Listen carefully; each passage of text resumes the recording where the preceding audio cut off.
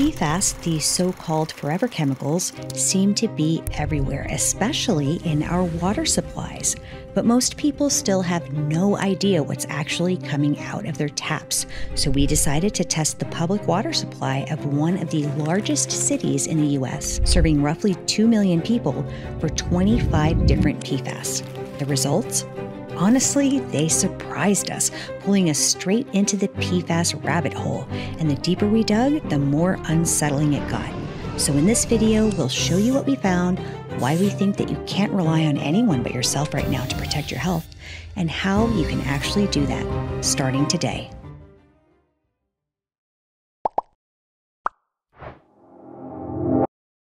Hey, Sarah here with BOS Water, and today's video that went in a completely different direction than what we intended. We started out just trying to answer a simple question. Does our own tap water supply contain PFAS? Because a lot of you have asked us to include PFAS reduction in our lab testing for water filters, but to do that, our source water has to contain PFAS in the first place. And so we tested our water supply, which happens to be in San Antonio, home to over 1.5 million people, ranking as the 7th largest city in the US. Although the city-owned San Antonio water system actually served about 2 million people in total. So should those 2 million people be worried about PFAS in their tap water? Based on our test results, surprisingly, no. None of the 25 PFAS we tested for were detected. As you can see in the report, the result column shows ND, meaning not detected. Honestly, we were pretty surprised.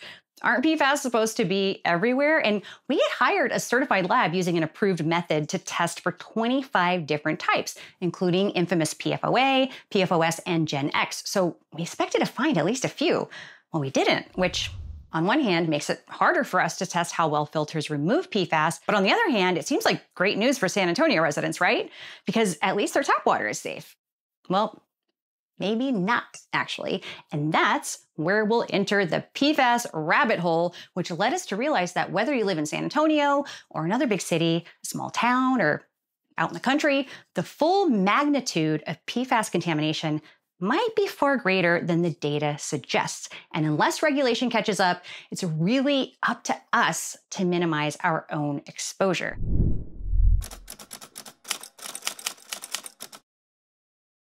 Now, public water utilities are required by law to monitor the quality of their water. Now, more specifically, they have to collect and test samples for contaminants under EPA regulation, currently a little over 90 substances. If any of those regulated substances are detected, the utility has to include them in its annual water quality report. You may have seen one of these to your own water supply. And if the running average for a detected substance exceeds what's called the maximum contaminant level, the utility is required to take action to reduce it. Now, the EPA only recently started regulating PFAS in April 2024. And while there are an estimated 12,000 to 15,000 different types, and that number is still growing, only 6 have made it onto the EPA's list. Just 6 out of thousands.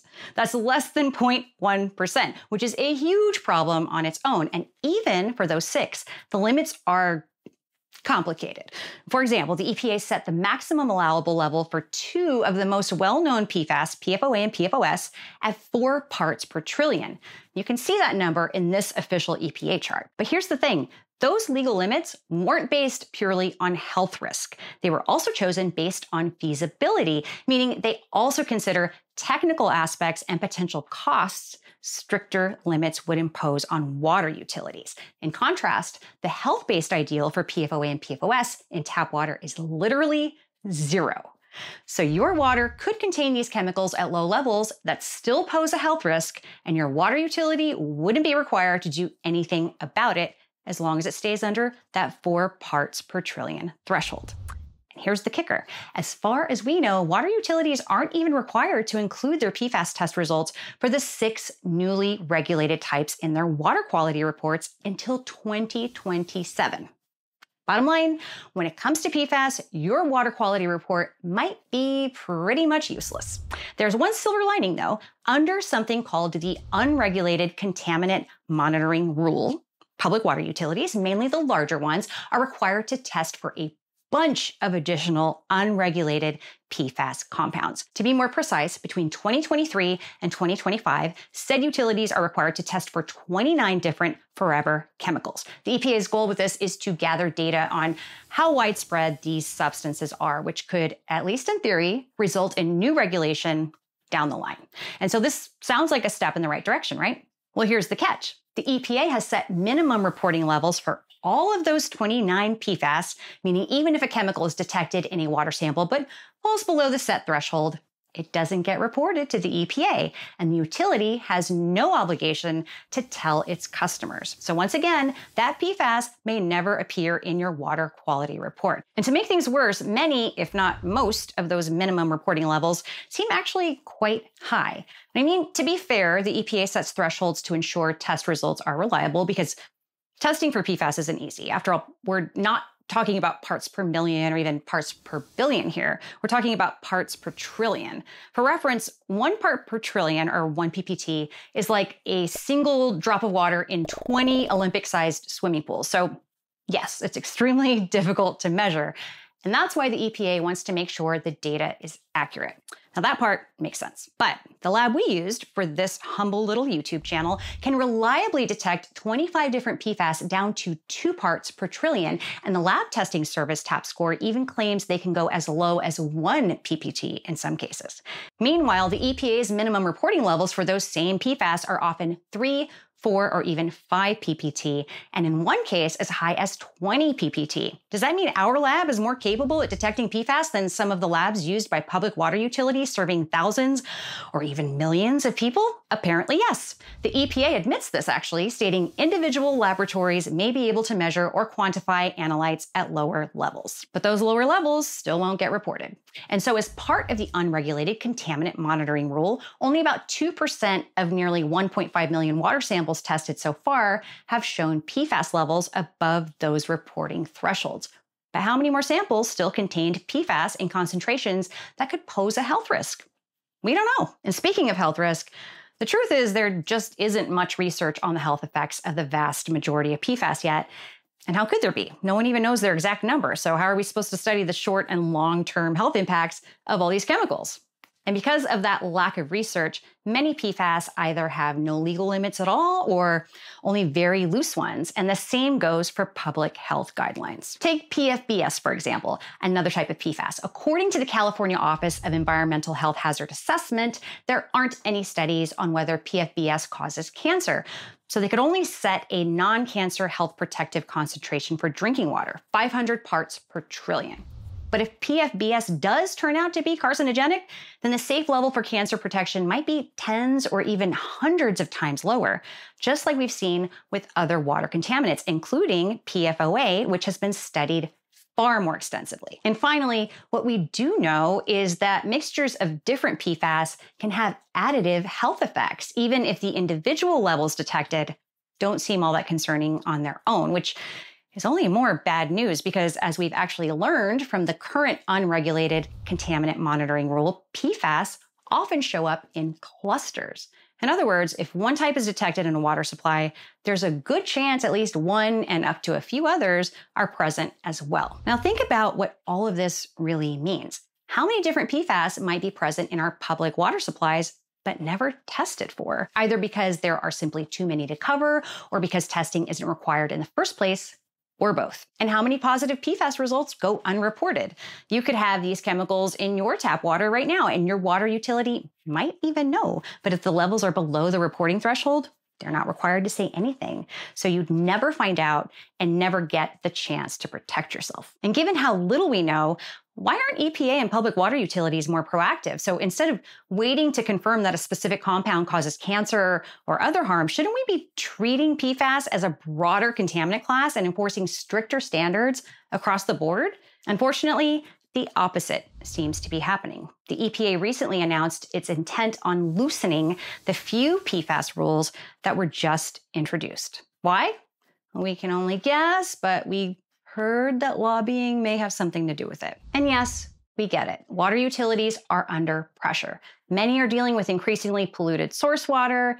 Not all of them have the funding or infrastructure to handle it. Plus, some utilities do go above and beyond what's required, which is great to see. But to get back to the San Antonio water system, we looked through all their water quality reports going back to 2013 and found no mention of even a single PFAS until the unregulated contaminant monitoring rule kicked in.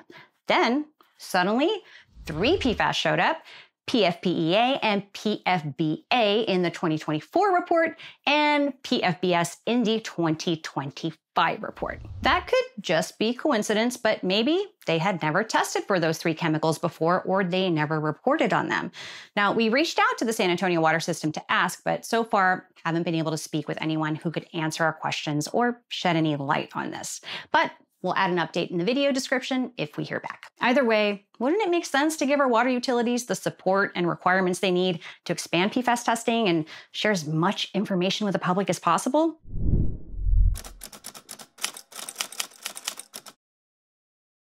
Based on everything we've just covered, there's really only one conclusion we've come to. If you want to make sure your tap water contains as little PFAS as possible, you have to take matters into your own hands, at least for now.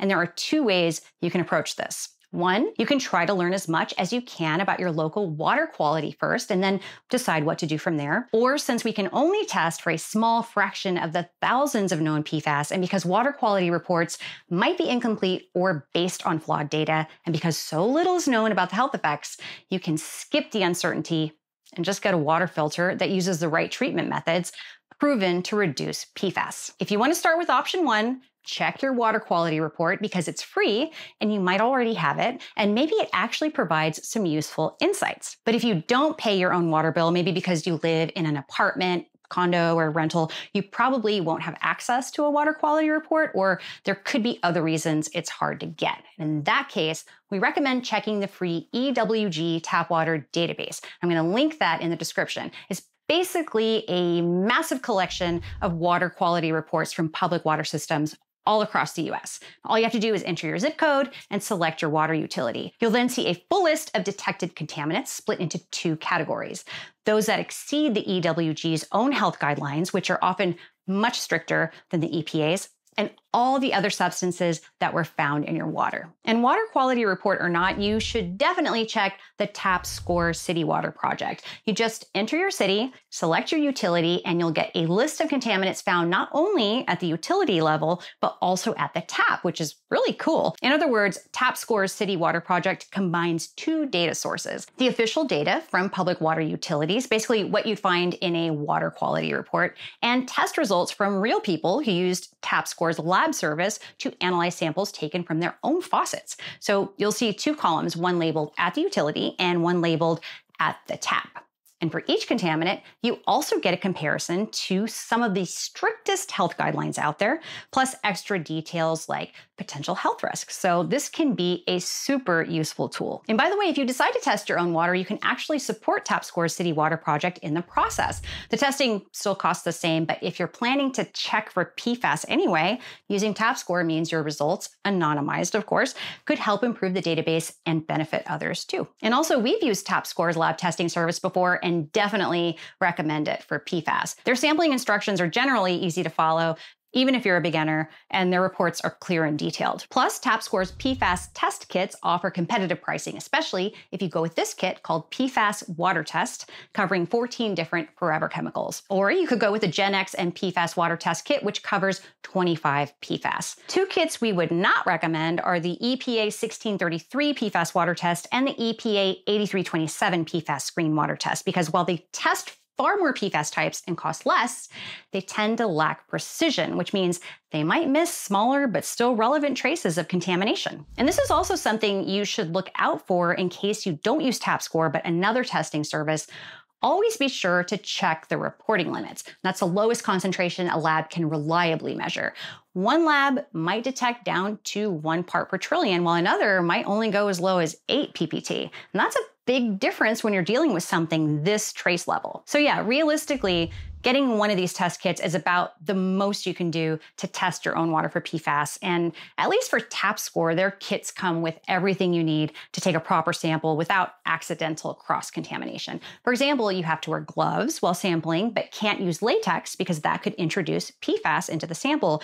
And so TapScore includes gloves in the package, which I believe to be nylon. They also include return shipping, which is important because PFAS samples need to be shipped quickly and kept cool using ice packs, which adds to the cost. And finally, if you do go with TapScore, we've got a $10 discount code you can use. And I'll include that along with all the links in the description. All right, let's say you've tested your tap water for PFAS and found something, or you want to filter it anyway just to be safe.